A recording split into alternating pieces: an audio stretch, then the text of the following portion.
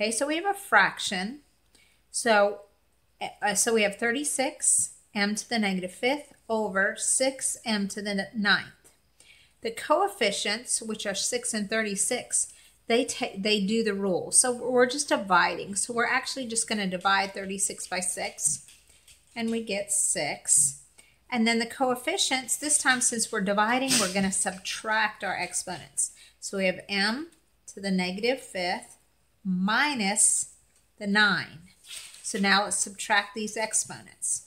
That gives us 6 times m to the negative 14th.